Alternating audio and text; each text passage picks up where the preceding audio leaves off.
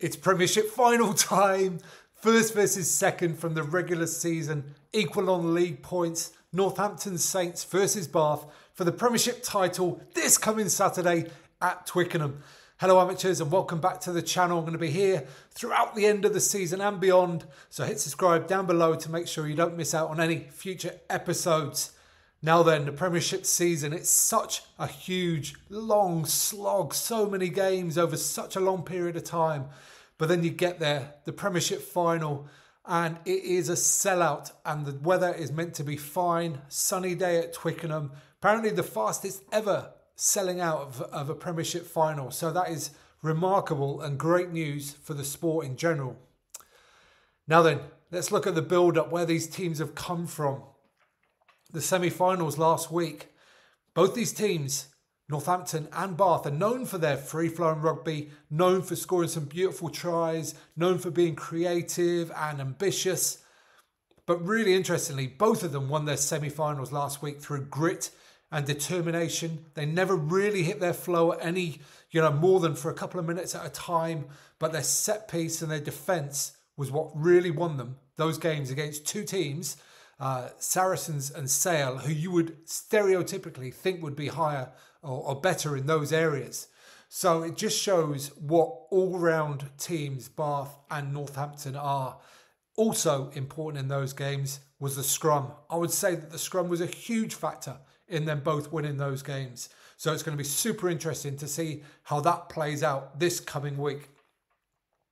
In terms of injuries, there's none or no further ones that I'm aware of. So off the back of those semi-finals, they can both relax for a week. And, typically the teams this week will be doing very little. They'll have done their research earlier in the season. They've played each other twice already. So they know what each other's team's about. They know where the threats are. They'll know that detail already.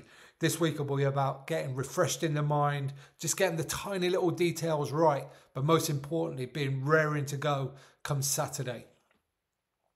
In terms of the semi-finals, both brilliant games, as I talked about last week on the channel, and the clubs are doing a great job at the moment in creating some content around this. Both of them have released short films, really, about their semi-final victories. Quite different. Bath is really sort of cinematic and just really focused on this year's game, and it's a beautiful video. I suggest you go and watch that if you can. Whereas Northampton's really got behind the scenes. They looked at the pain from the previous two semi-final defeats over the last year. In the dressing room, in the huddle, you hear what people like Lewis Luddenham, Courtney Laws, and more recently Finn Smith are saying in those environments, and it is great. We love the behind the scenes stuff. So definitely go and watch the Northampton one if you can. And I'd encourage any other clubs to get out there and really get behind the scenes if you can. It's what the fans want to see. We want to know these players. We want to know what makes them tick, not just what we see on a Saturday afternoon. Now, interestingly, as well, just while we're talking about both teams together here, I kind of mentioned earlier that it was almost the set piece and defence which won them their semi-finals. And you look at the front fives of these teams, and neither of them are rock stars. There's a few bigger names in there. There's internationals for sure. But neither of these teams have got rock star front fives. So, maybe this is a change in the guard. Maybe these are the guys that are going to go on for the next number of years in the Premiership and be the real stars front five forwards. For Bath this week, Charlie Ewels just sort of talked about how this season it's almost like signing for a new club for him. He had his little stint away in South Africa and he's come back and he looks a different player this year. And he puts a lot of their success, a lot of Bath's success down to consistency. The consistency of preparation that Johan van Graan has put into this side. And that is clear for all to see. Bath are not just consistent week to week, but they're consistent within a game as well. So they seem to be able to, if they get, if they concede a try or whatever, they're back at their game. They're back into what they do really quickly. So, that's a big one for Bath. In terms of Saints, Fraser Dingwall has kind of said that they won the semi-final the previous week because of confidence, maybe just more confident this year. He said, we've got the same pieces that we've had in previous years, but it's just that extra time together that's made the difference. Now, I question that slightly because they might have had some of the same pieces, but big Trevor Davidson on the tight head has certainly improved him come scrum time. He just does not move. And I love the story as well. You know, he's played down the leagues a little bit, taken his time, come up and played a ton of games for Newcastle before being picked up by Northampton. And he's done a brilliant job for them this season. Rock solid scrum time. And also Pearson on the open side. Another big impact. And for him to get picked ahead of Lewis Ludlam, previous club captain last week, shows a lot about what he brings to this side.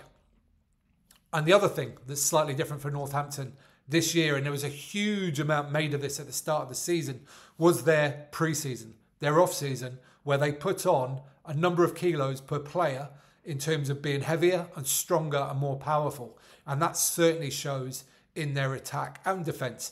They get further through the contact. They win more post-contact meters. They have more dominant tackles than previous seasons. And you can literally see it. Like, you can literally see it on these guys. They look bigger. They look heavier. They look more powerful. So I'm sure confidence was a big thing. And Dingwall was certainly not lying in that respect or undervaluing it. But there's definitely some other pieces there as well. Okay, selection's not released yet as I record this video. So let's have a look. Let's have a think. What might these teams select? Now, there were very few changes for either side going into the semi-finals. I think both teams know exactly what their best 15 is. I think they know exactly what their best 23 is. And I don't see there being too many like tactical choices, you know, where two players are very similar in terms of their output. And maybe you pick one player for this scenario and one player for the other. These teams, Bath and Northampton, match up almost identically. They really are. Like, if you go player for player, they're really similar. You know, a big tackling, abrasive 7. You know, a big carrying, abrasive number 8.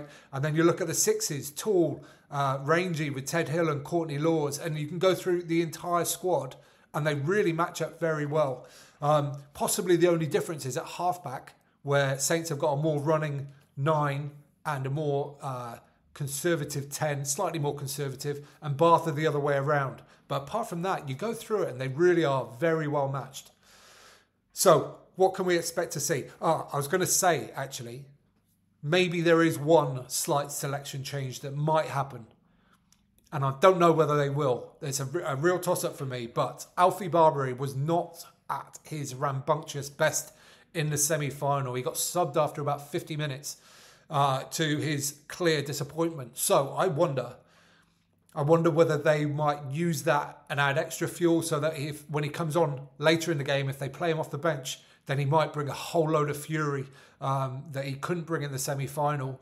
Or whether they think maybe he's, you know, being brought off early will give him that fire back to get into the game and show us what he can do from the start. That would be an interesting one. That's the only potential selection change that I foresee. Otherwise, I expect the 23s, aside from any injuries that I'm not aware of, to be exactly the same.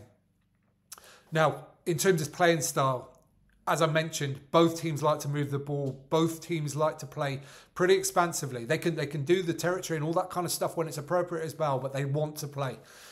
And I think after the nervousness of the semi-finals, I think we'll see that. I think, particularly if we get a try early on, I think we'll see both teams really trying to explore the width of the Twickenham pitch. I expect the quality to be higher in the final than it was in the semi-finals. Semi-finals are notoriously nervy affairs, especially when they're close like they were. But I think when you get to the final, both teams will somehow just be more relaxed and just put it out there. It's the final day of the season, no matter what happens. So I expect to see a higher level of quality, therefore potentially fewer scrums, and that being less of a factor. Now, I'm going to do a selection reaction video later this week. Once we know what the teams are, I'll do my match prediction in that video as well and let you know who I think is going to win. But this is just build-up material. What do you think? Where do you think these teams are coming from? You know, what kind of seasons do you think they've had? Any factors that I haven't mentioned that you think will play a key role in this game at Twickenham on Saturday? Let me know in the comments down below and I'll join you there for a friendly conversation. Give this video a thumbs up while you're down there. If you don't mind, it helps other people find it. And you can subscribe there. You can watch that one next. And do not forget to get out and play.